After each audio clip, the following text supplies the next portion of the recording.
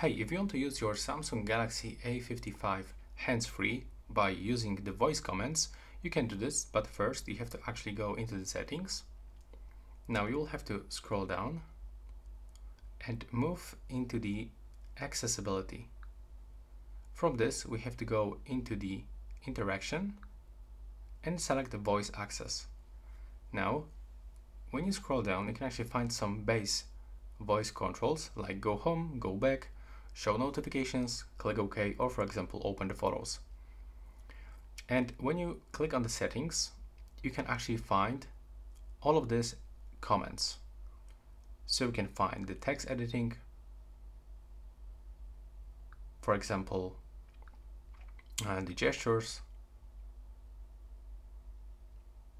So as you can see, there's like almost every function that we can control by using our voice. So I'm gonna show you actually some base comments. Now to turn it on, click here, tap allow, and now we have to set up the voice access. So we have to click agree, tap agree one more time, accept these notifications, and for example, if you want to activate or deactivate this function, we can actually get the start listening button. It's really useful and I can recommend you to use it. Then click done. Now from this you can actually click X because this is the voice access tutorial. If you need actually this tutorial, you can actually scroll down and read all of this stuff, but in my case I'm just gonna close it.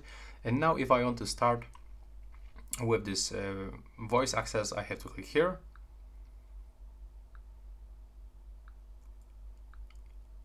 go back,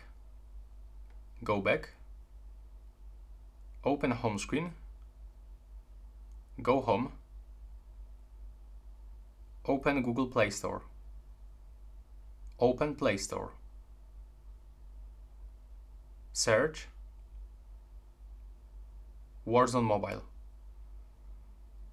search app,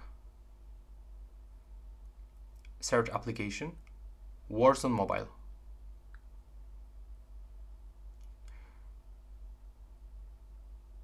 Okay, so as you can see, that's pretty cool.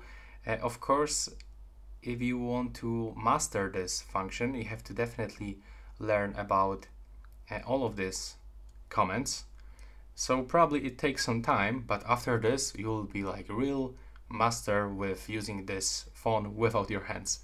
So yeah, this is it. I think this is actually a cool feature, but you have to spend some time to actually get used to it and learn all of these comments. So that's all. Right now, please subscribe.